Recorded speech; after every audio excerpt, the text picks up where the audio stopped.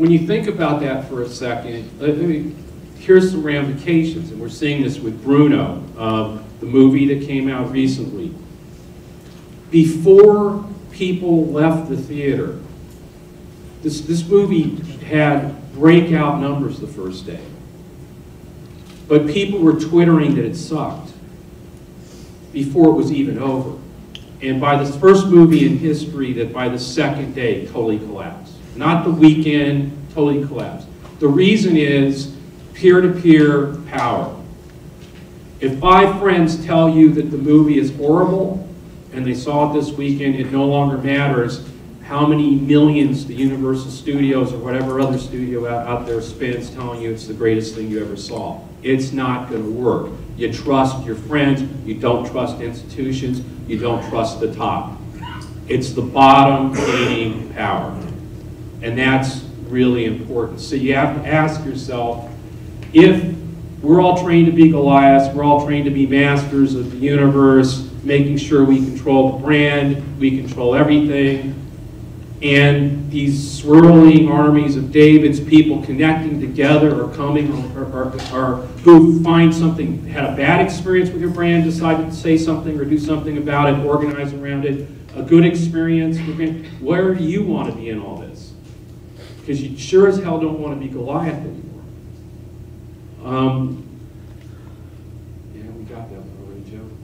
You want to be the slingshot. You want to give the army of Davids the tools they need to promote their brand, to do what they want for their lives, their experience. It's like Jerry said, everything they touch. How can you give them the slingshots everywhere? Good experiences. Everything touches the brand. Everything you do has to be, at every point, has to be handing out a slingshot to empower that army, to further your brand, to come up with ideas that make it a better brand. And I think that's the key thing here. And if you think about it, the classic example is Goliath, which is the Recording Industry Association of America. And every company that was a member of it, and may still be, I think there's a lot fewer of them now. But anyway, they decided they're Goliath and sat there with their hands over their ears saying, no, no, no, you're going to have to buy the entire album to get the one song that you want. We don't care that the rest of the music ain't any good. You have to buy the whole album. And Napster and a bunch of Army recruits started building and building and building, illegally sharing files, but they started to fight and change the distribution of music to a Goliath that wasn't listening, didn't care, thought it was all powerful, and didn't have to change. And then Apple comes along and says, well, we'll give you guys slingshots. iPods, iTunes. The slingshot companies croaking everybody. The Goliaths are all losing 25, 30% of their profits.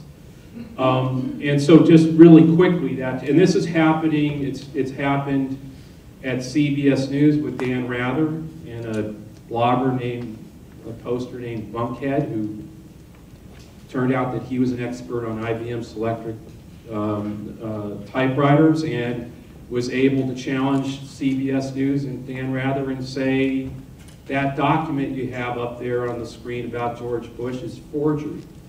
They didn't have, IBM Selectrics didn't have that font back in 1974 or whatever. And so the Army starts to rally again over that long, and Dan Rather resigns, and a lot of producers don't get to resign, they're fired. This is happening, this is gonna happen throughout, it's gonna be this kind of disruption now as we get deeper and deeper into this. So the big keeper is to listen. I mean, that's what you know, to understand what's happening, we really have to be keyed into what people are saying. I think that's one of the big things corporate brands can immediately do with social media is monitor and listen. I mean, the thing is, all these conversations always have been happening. They were just happening around about the brand. They're just happening around the water cooler at work, or over the dining room table, or over the neighborhood fence. And we didn't get to listen to them. We didn't get to listen to what people were saying about the brand, or saying about the movie, or saying about the candidate. Now, if you're inside the campaign, you can like actually go in, monitor, and see what they're saying, and decide to react. How can we? What slingshots can we use to deal with that? So I mean, I think listening is really important. It's definitely a first step and a key thing to in terms of jumping into this. Empower your consumers. And this is true. I mean, in all the campaigns I've been involved in, whether corporate, nonprofit, or in politics, it's amazing how many brilliant minds are out there that turn out to be a hell of a lot smarter than all of us at corporate headquarters or campaign headquarters, because sometimes we're too focused on the wrong things, and they spot something, and as soon as you see it and read it on Twitter or Facebook or the blog, you just go, that's ingenious. How could we be, not see that? And I think that's over and over again the case. And then again, figure out how to put the slingshots out there. Be pioneers. I don't think. I think to my own experience is that people are afraid of this stuff. And it's not just, it's in politics, it's in corporate America, it's in nonprofits. And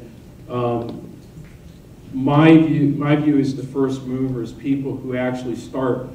I don't mean jump in from the 16th floor into the deep side of the pool. I don't think anybody needs to do that, that's not what I'm saying. But I do think being determined about understanding the world's changing. You're not going to retire before it changes. Okay, it's none of this like, please let this change happen, let me retire before this all takes over. That's not going to work. So there's a bunch of techniques. Get yourself a 22-year-old mentor. There's a bunch of different things you can try to do. But the smarter thing, I think, is to realize. I said in the Dean campaign that we were later on I said that we were the Wright brothers. And that the Obama campaign was Apollo 11 in one shot. And we went from the Wright brothers to Apollo 11 in 3 years. Well, we're all Wright brothers. We're going to do some things wrong, we're going to learn, we're going to do some things better, but we're going to pioneer a new age in terms of how marketing, PR, and reaching out and empowering consumers and having them be part of helping improve the brand.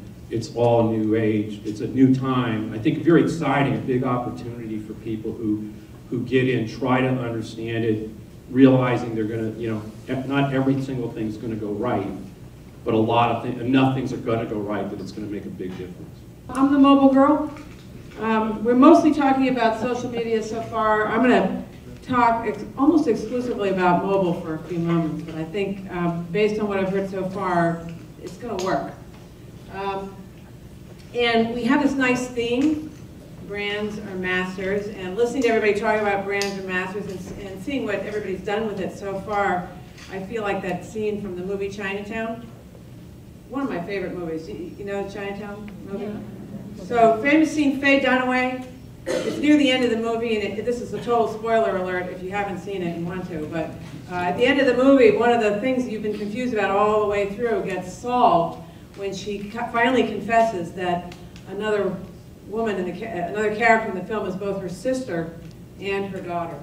My sister, my daughter, my sister. No, you don't know what I'm talking about. Okay, you have to see the movie. All right, so it's a brand, it's a slave, it's a yeah, okay. I'm going to argue that brands have to be masters of mobile. And I'm going to talk about it in the imperative sense, not that brands get to be masters of mobile, but they need to figure out how to be masters of mobile. And I'm going to talk about three things: why that's the case, why there is an imperative, and what the opportunity is actually like, because I don't think everyone quite sees the speculative future, as Nicco says. I'm going to talk about some of the challenges which are very familiar to people, but I think we have to concede them before we can move on. And then I'll talk about a few examples in terms of things that you need to think about. And